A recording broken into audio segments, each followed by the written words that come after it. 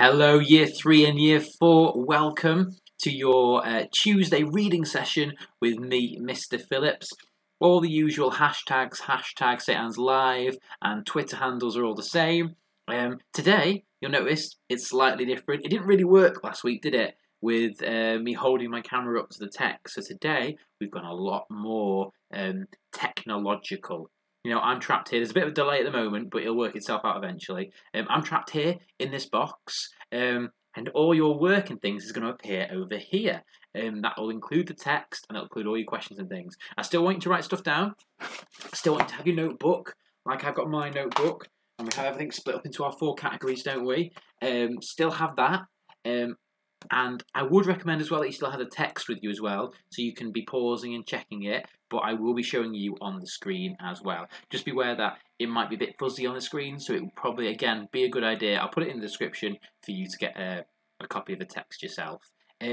Because we're working a lot more efficiently now, the lessons will be more about 20-25 minutes, which is really good, so it's not dragging on for too long, okay? So, first of all, this is the book that we're looking at today. How Art Works by Sarah Hull. Now, the first thing we need to do is we need to predict. That's part 1, isn't it? I predict that. What do you think this book is going to be about? Do you think it's a storybook, or do you think it's an information book? If it's a storybook, what do you think the story is? If it's an information book, what do you think it's going to be about? Pause the video there and have a little go using the starter of I predict that to tell me what you think this book is going to be about. Okay, so I'm going to show you my prediction so you know. Now, looking at this book title and the cover, I definitely think it's an information book. I don't think it's a storybook. When it's like how do things work and stuff like that, it tends to be information telling you more about the subject. And it's obviously going to be about art, but I can see new art there. I can see old art. So maybe it's telling about art throughout history. So that's what my prediction is going to be. I predict that, watch now, very technical. Should be able to see my mouse as well, hopefully. I predict that this is an information book about art throughout history. And that's my prediction. I predict that this is an information book about art throughout history. I wonder if your prediction matched mine. It doesn't matter if it didn't. You could have something completely different. I don't know yet. We don't know who's going to be right or who's going to be wrong. It doesn't matter either way. Okay? Now we've predicted, we need to read the text in order to see if our prediction was right. So let's swap our screen over to the book. So, when you look at the book, there's quite a few stories, quite a few pages. We're only going to look at this first one, okay? Just this one. How does art tell stories? That's going to be the page we're looking at today. So what I'm going to do is I'm going to zoom in, read different bits. You can follow my mouse to see which bit I'm talking about, okay? Now, I'm going to disappear for a sec, because you don't need to see my face for this bit. We need to be focusing on the book, don't we? So goodbye me for a bit. Okay, and let's zoom in. Now it's a little bit fuzzy. It might be fuzzy on yours as well. So again, it might be really, really good to have your own version of the text. So here we go. How does art tell stories? Art brings stories to life in all sorts of ways. It can capture the essence of a story in a single dramatic scene, or show one unfold over several key moments. The Bayeux Tapestry is an embroidered strip of fabric that narrates the events leading to the invasion of England by William the Conqueror in 1066. When it was made, tapestry wall hangings often decorated castles. But the Bayeux Tapestry was no ordinary wall hanging. At about 70 metres, which is 230 feet long, and 50 centimetres or 20 inches high, it is the longest piece of embroidery in the world. The action is told in around 60 scenes. Each has a short Latin caption to explain what's going on. The story reads from left to right, rather like a modern-day comic strip. So we're learning about the Bayeux Tapestry. Let's read this little information box up here. It says, many storytelling pictures are about myths or Bible stories, but real historical events can be shown as stories too. Let's read this bit down here. It took many people hundreds of hours to stitch all the characters. Let's keep going down actually, more about the Bayeux Tapestry, shall we? It says, in the scene below, William's troops board ships that will take them to England. It says, we're carrying supplies to the ships. And here we've got actual pictures from the Bayeux Tapestry. Detail from the Bayeux Tapestry, unknown British artists before I think that's 1082 there, it's a bit fuzzy for me. So that's who made it, unknown British artists. We don't actually know who made the Bayeux Tapestry, and that's what this picture is. Should we keep going along and see the rest of the Bayeux Tapestry? Obviously not the whole thing. Here it says, I'm William, leading my troops to victory. So here there was a picture of William leading the troops into the battle. And then the scene changes, there's something down here going wrong. The Bayeux Tapestry was probably made in England, but it's named after a cathedral in France where it was kept. And then up here we've got someone saying, I feel so sick. So that's all about the Bayeux Tapestry. Let's go back up this page. The painting below is a scene from a Bible story about a king. Rather than paint the whole story, the artist shows just one tense moment. The king and his guests look on in shock as a hand appears from nowhere and writes a warning in Hebrew on the wall. It's all seen so close up, it's almost as if you're with the guests at the table.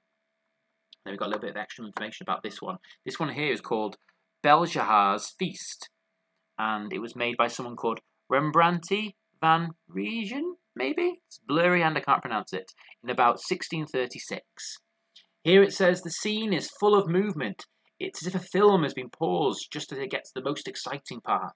The king has got up in such a hurry that he's knocked over a goblet with his arm. You can see that's happening there. And you can see the liquid pouring out, can't you? And that is our whole text today. So our chapter is about how we can tell stories using art. And it compares it to like a modern day comic strip. We have the story of the Belshazzar's Feast here and Bayeux's Tapestry over here. Okay, so that's our first little look at the text. If there's anything, hello again, if there's anything that you missed or you weren't sure of, maybe pause the video and go back and have a little reread of the text, okay? Should we do some questions? No, let's not. Let's clarify first. So I've got these complicated words down the side here, which I've picked out from the text that I think maybe we need to talk about so we understand what they mean. So we've got essence, we've got embroidery, we've got tents, and we've got cathedral. Those are the 4 words that I've picked for us today. So first of all, essence. What does that mean? It says that, you know, storytelling is or art is the essence of the art can tell the essence of a story. I'm trying to remember what the quote was. Yeah, art can tell the essence of a story. And you might say, oh, this is the essence of the school, or the essence of that person. What do you think an essence is? If you think you know, then you can pause the video here and write down your answer. If you're not sure, just stay with me now. So an essence is like, in some ways we could talk about it being a spirit. You know, if you've got your essence, it's kind of like your conscience and your spirit. If we're thinking more of objects or, you know, things that aren't alive, it could be the core of them or the heart of them. And I don't mean like pumping hearts like our hearts. I mean, you know, the central workings of it. Okay, so it's the thing at the very core that gets it working, the spirit, the core, the heart. We might say that a head teacher is the essence of the school, yeah? We might say that the manager is the essence of the football team, it's the core, it's the heart, okay? If an essence is missing, then a big part of it, the core, is missing, okay? That's quite a complicated word because it can be used in lots of different contexts. Next one, embroidery. The Bayeux Tapestry is the biggest example of embroidery that we have from that period of history. What do you think embroidery means? You think you know? Pause the video there and then come back to us in a second. Okay? So embroidery is essentially just a work of sewing, okay? Some stitch work, we'll call it. stitch work. So for example, on my shirt here, this isn't printed on, this is sewn in to the shirt. It's all fabric and stitch work. So this has been embroidered onto my polo shirt. Same with this logo as well. It's not printed on with plastic, it has been knitted and sewn into my shirt. So embroidery is the art of stitching, the art of sewing, and if it's the largest example of embroidery, the whole Bayeux Tapestry of this kind of material has all been stitched and hand sewn. So that's what embroidery is. The next word is tense. It says that picture of the feast was showing one particular tense moment. What do you think tense means? If you think you know, pause the video there and then come back to us. So for this one, we don't mean tense as in what tense are you writing in? You work writing in past or present tense. We mean tense as in quite nerve-wracking, quite panicky. If you're feeling quite tense, okay, you're feeling worked up and you're unnerved, you're nervous. Yeah, a tense moment when there's lots of atmosphere. Okay, you might be tense when you're about to start an exam, for example. And you might be like, oh, I'm really nervous, I'm really, really tense, okay? So tense is like a nervous moment, okay? Next one is cathedral. A cathedral. What is a cathedral? It says that the Bayeux Tapestry was named after the cathedral in France in which it was kept. But what is a cathedral? If you think you know, pause the video there and then come back to us. Okay, so a cathedral is a large church. A large church. Now, not any church can be a cathedral. It normally needs to have a bishop that sits within it. So only big cities have cathedrals, but it is a large church. Okay, so we've had a little look at essence, embroidery, tense, and cathedral. So those are the 4 new pieces of dialogue, vocabulary that we've looked at today, and we should hopefully know or be a bit more familiar with the meanings of those words now. So we've predicted, we've read the text, and we've now clarified some of the vocabulary. Let's move on to the questions. I'm going to move myself a little bit out of the way, just so I'm not covering any of the questions. Okay? So first of all, it says, how big is the Bayeux Tapestry? How big is the Bayeux Tapestry? Okay? So if you've got the text in front of you, pause the video again, go and see if you can find for me how big the Bayeux Tapestry is. Write your answer down, and then come back to us. Okay? So how big? Now I remember that this was in the introduction. So let me go back to my text. Okay, so I'm going to be looking over here in my introduction. I'm skimming and I'm scanning for lengths. Because I know my question is how long is it, I'm going to be looking for length, like centimetres or metres or feet or inches or something like that. And I've spotted it here. But the Bayeux Tapestry was no ordinary wall hanging. At about 70 metres long and 50 centimetres high. There we go. There's the answer. 70 metres long and 50 centimetres high. Now it says how big is it, so I'm going to put both of those. I'm going to have 70 metres long and 50 centimetres high. So to give you a bit of an idea, you know, think about a 30 centimetre rule that we have in school, yeah? So it's about that plus 20 centimetres high. So it's not that big, you know, width-wise, but length-wise it's 70 metres. I remember when I went to France with some Year 6s a couple of years ago, we went to go and see the Bayeux Tapestry. We had to walk into a room, we went all the way down the room looking at it, and then we had to come all the way back on the other side, and we had to look at it on the other side. It had to be split into 2 parts of the room in order for us to be able to see it. And I don't even think we saw the whole thing either. It's massive. So how big is the Bayeux Tapestry? It's 70 metres long and 50 centimetres high. If you put the feet in inches down, that's fine as well. Ready for question 2? The tapestry was sewn by one person over many years.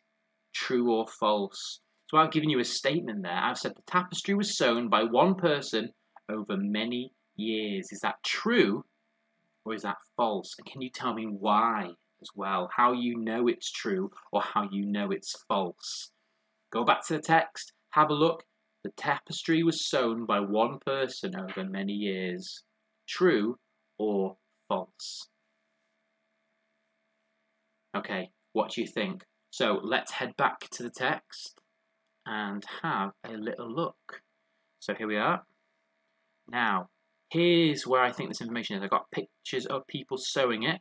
So there's a little bit of information. It took many people hundreds of hours to stitch all the characters. It took many people hundreds of hours. So the statement is the tapestry was sewn by one person over many years. Well, it might have been over many years, but we know for a fact it was not one person. So that is false. And we know that because it was many people, not just one. So that was a false statement, a bit of a tricky false statement. Ready for question 3? Question 3 says, in the picture of Belshazzar's feast, what language is the warning written in?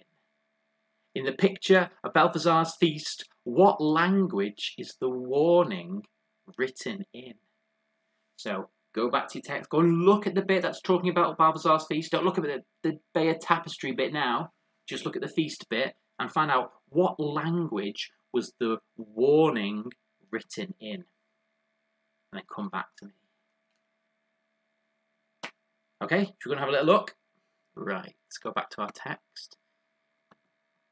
And I'm going to move myself out of the way over here because the bit about the feast is over this side, isn't it? This is all Bayeux Tapestry here and there, but that is the feast. So, the painting below is a scene from a Bible story about a king. Rather than paint the whole story, the artist shows just one tense moment. We know tense means nervous now. The king and his guests look on in shock as a hand appears from nowhere and writes a warning in Hebrew on the wall. So what language is the warning written in?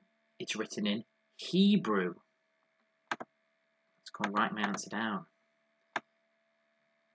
Okay, it's written in Hebrew, which I'm not 100% sure if it's correct. It's the language that a lot of Jewish people used to use, and it's the language still that is in the Jewish holy text. So Hebrew is the language that was used. Ready for one last question? It says, name one event that the Bayeux Tapestry depicts. Depicts means to show. So name one event that the Bayeux Tapestry shows.